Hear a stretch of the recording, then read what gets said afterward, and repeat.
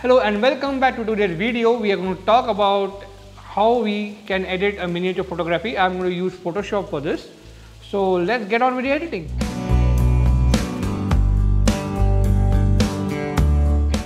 So let me quickly open up the images now, and I'm going to open the setup. I've opened up the image in Photoshop. I'll do some basic tweaks, a little of exposure, and let me see what we get with the contrast. Highlights are fine. Open up the exposure a little bit. Blacks, shadows, a little bit, and little bit of temperature setting here to the cooler side. I think that looks fine. Here we go. So I have the setup here, and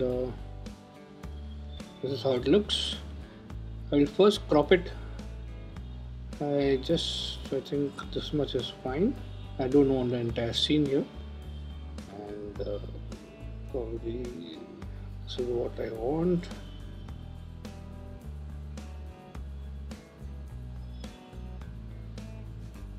That's fine. Now we need to get the subject in, and we open the subject. So here we have the boy image, the subject, and we're going to go and lower down the exposure a bit, the highlights, make the temperature a little on the cooler side to match with the setup, and a little bit of opening of shadows, not much of whites, and here we open up the image. So what I'm going to do is quickly going to drag him from here by the selection tool. I say Command C or Control C and Command V. I have brought the boy to the setup. Now what we need to do is we need to work on the boy's image. So what I'm going to do is, I'm adding another layer, and I'm disabling the setup because I want to see what my selection is going to look like when I'm doing it. I'll come to the pen tool, I'll press P. There are many other ways to do it, but I am using the pen tool over here. There are a lot of selection ways in Photoshop, and for this I'm using a pen. Quickly gonna rush through this. So I mean quick selection.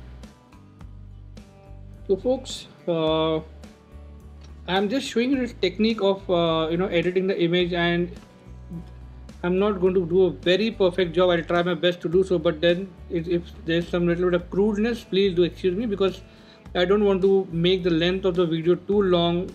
This is just a process, and when you are working on your image, you can take all the time to do a much better selection. This is just a process to show you all how this works, or else this video length will just go on and people may not like to see such a long video. So here we have completed the selection. I will right click and I will say make this a selection for me, and again I'll add a feather to have a bit of smoothness. I'll say OK. Now what I'll do is I will I need to make it inverse, otherwise if I delete the boy, get delete. So I press Command Shift I or Control Shift I, and I've inverted the selection now. And here we go. Now the boy is way too big for the cup. We need to probably make him a bit smaller, and probably I'm looking at the point here, the pant or the trouser and the shirt which is wearing. I want this part probably to be in, so I'm just making a temporary marking of this, and I'll zoom it a bit and see where it is, how it is looking. If you see the legs are in the air, so I need to probably take him a bit down. So I have used the Command T or the Control T, which transforms the image. I am using the rotation key to get my angle right. As I told you, angle is very important. This may look a little unnatural because there are no shadows now, so we are going to work on it.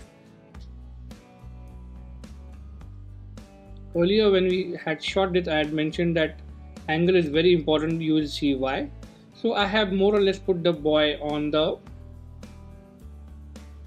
cup, and I am just going to work a little bit on his clothing. This is not looking good, but doesn't make difference because this is going to be cut off as it is. So I need to get rid of this.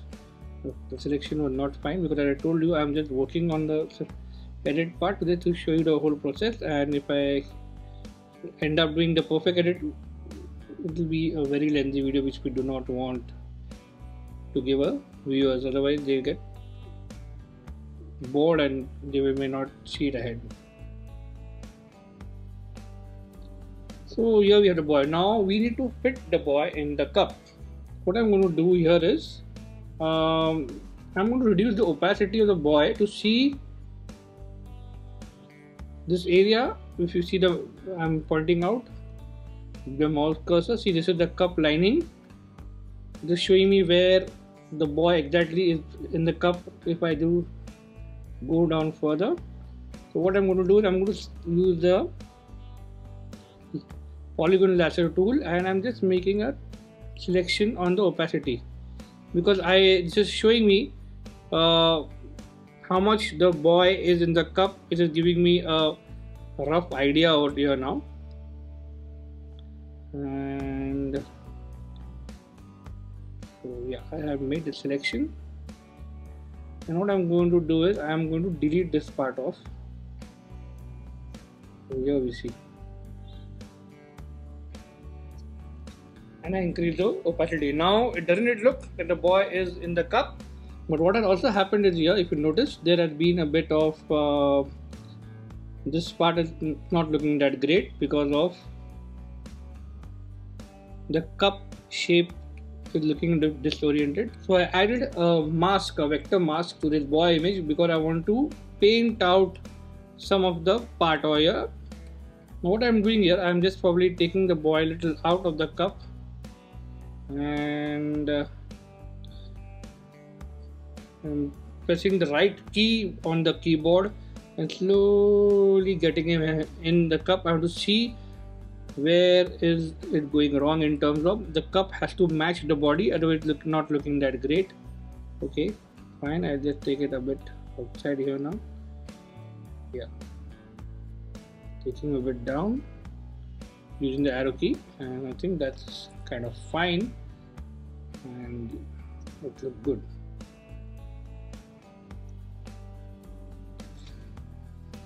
Now what we need to do here is we are seeing his legs, but they're looking there as if they're in the air. So we have this blank layer down. I will take a brush tool. I have taken a black color, and I will go to the opacity and I will make it a bit natural.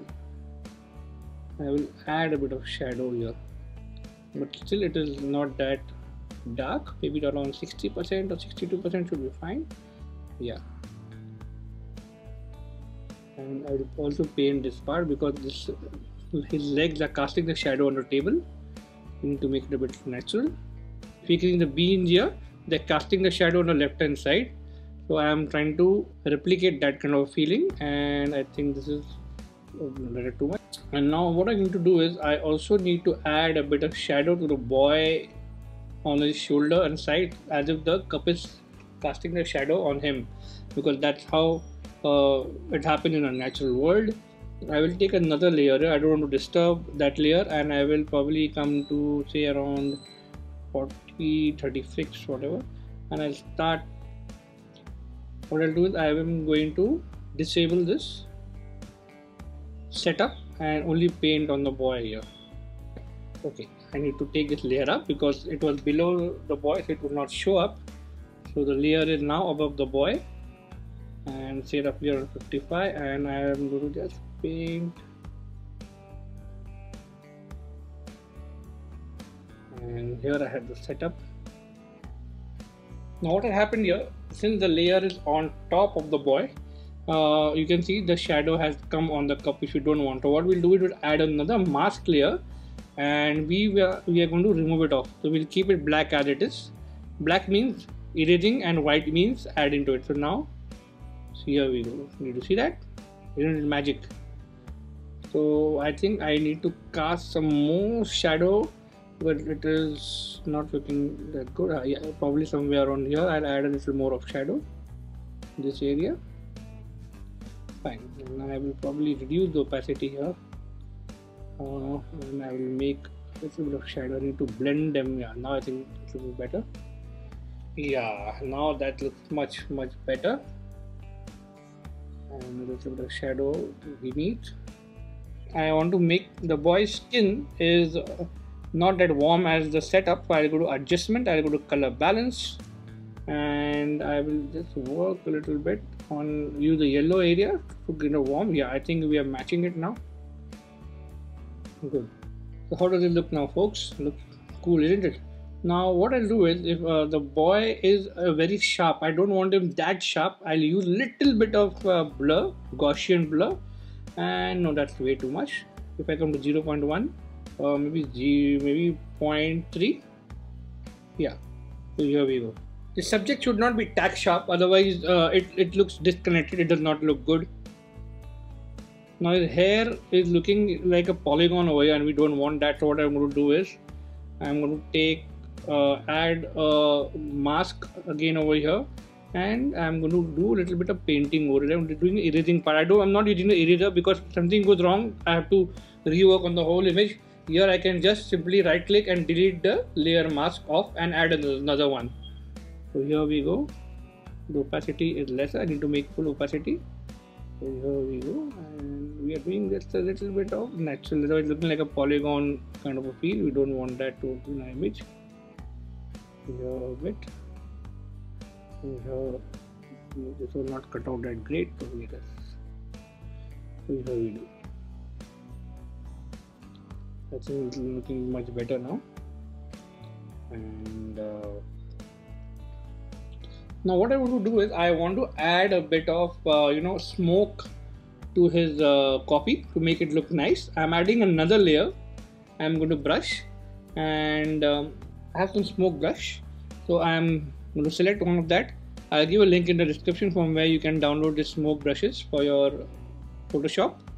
And I'm just looking, these are the size, you can decrease the size. I'm just looking at what will look good.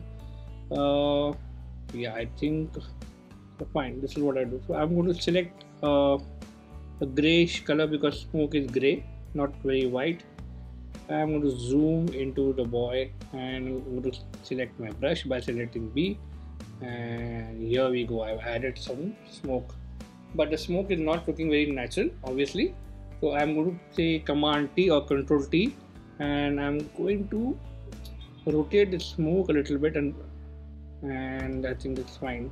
Now again, this is a very sharp smoke, so we'll make it look natural. We'll come to filter, blur, Gaussian blur, and we'll make it, yeah, I think around 1.7, yeah, that's, I think 1.7 is fine.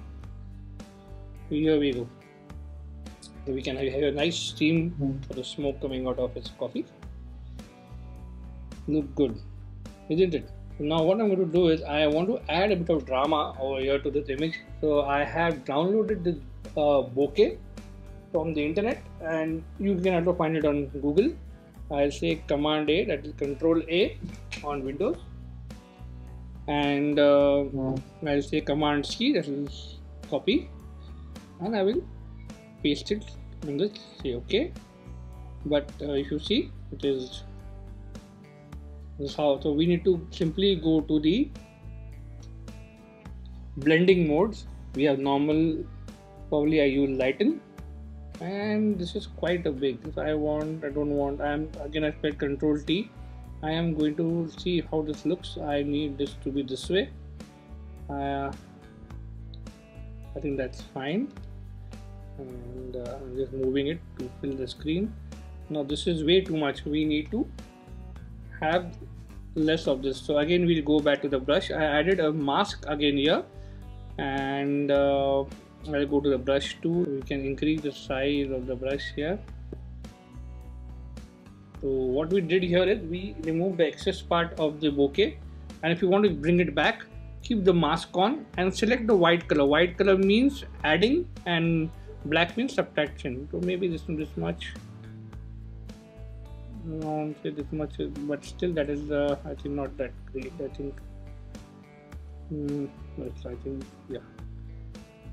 And what I'll do is I'll reduce the opacity a bit.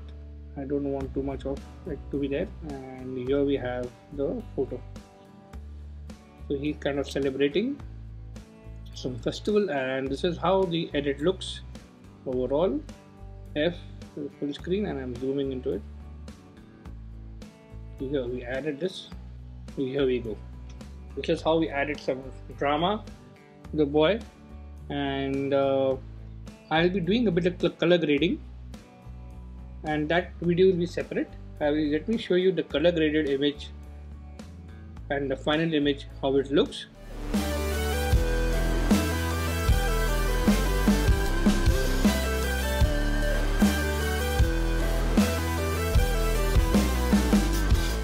Two things before we sign out.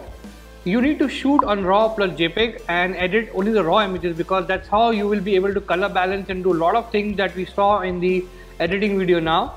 And auto white balance is what you need to shoot, because if you set your balance to warm or cold, it can create a problem. So do not shoot on any other white balance mode, always shoot on auto white balance. And for now, I'll take a leave and I'll see you in the next video next week.